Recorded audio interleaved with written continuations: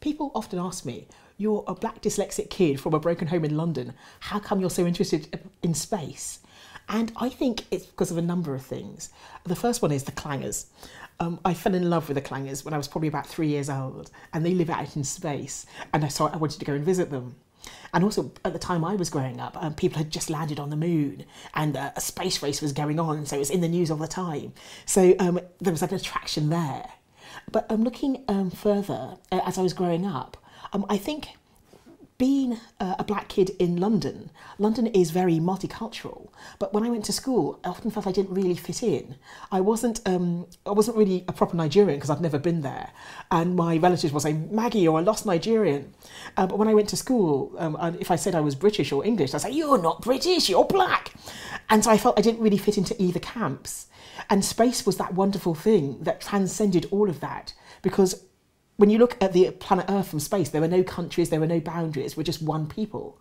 And there were also wonderful programs like Star Trek, where people from lots of different countries were all battling the aliens, and I really fancied that. All my life, I've wanted to be a scientist, and I've sort of gone to university and degree, PhD, and I've become a scientist, and I love it. But I do other things in my life. There's a science communication, which I think is brilliant, speaking to people about science. But I've got a daughter of 3 years old, and one of the things we love doing is baking. Unfortunately, after she was born, I got a dairy allergy. So before I could go to a bakery and buy a cake, but I just can't do that anymore. So instead, I bake them at home. And it's really good fun because there's a certain amount of science in baking. It's almost like mixing chemicals, and you combine things to get different flavours and different results. And so we like experimenting in the kitchen. It can be very messy. So I love doing that, but there's other things I enjoy doing outside the science. I love movies of any sort, and especially black and white movies. We watch. I'm looking forward to the time when my daughter's a little older and we can start going to the cinema together.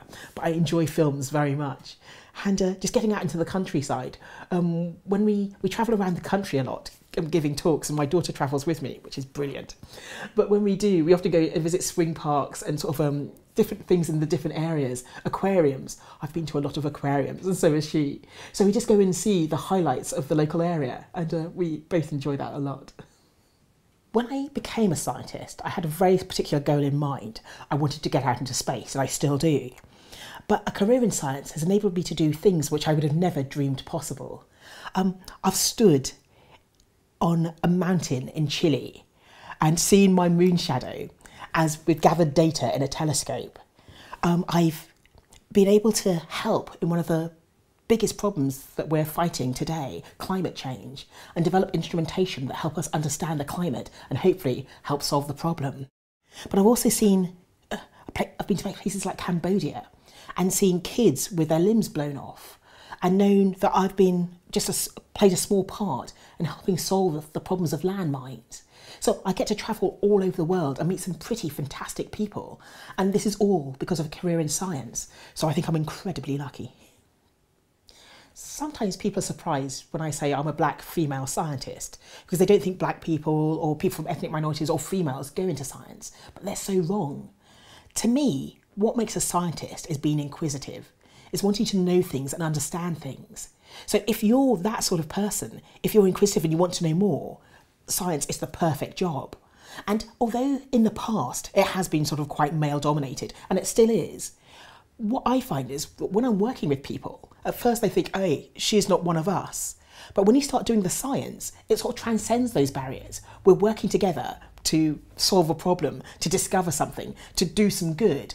And then you forget about all the rest and you focus on the science. So if you're that way inclined and you're thinking of being a scientist, come and do it, because it's a fantastic job.